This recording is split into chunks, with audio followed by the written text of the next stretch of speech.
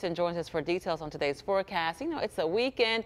The regatta's not happening downtown, though there is a regatta, some activities up at Moraine State Park. So people will probably be going to that and spending time outside because it's the weekend and the weather's going to be fairly nice, we hope. Oh, absolutely. And it was funny in John Shumway's piece, you saw a lot of people still on their boats downtown. Oh, for sure.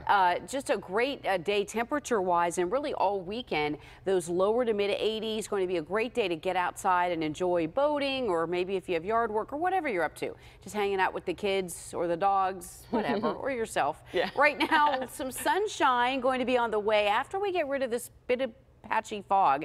In spots, it's pretty thick, pretty heavy. Look at Bedford, down to a quarter-mile visibility. Right now, we're looking at 2-mile visibility in Latrobe and 3-mile visibility in Butler. So shrouded in fog in spots. This will start to mix out over about the next hour or so. Now we have the sunshine and a little bit of a breeze will start to pick up. But looking at still some cool temperatures in spots. Look at Elwood City, 59 degrees. Meanwhile, Moon Township at 66 degrees. We're in the lower to mid 60s really all around the area, and our trend for the next 6 hours getting us into the 70s by 9 a.m. and then close to 80 by lunchtime. After 2 or 3 this afternoon, same pattern as yesterday, we'll have to watch for a spotty thunderstorm popping up. So we'll talk a little bit more about that timing just ahead.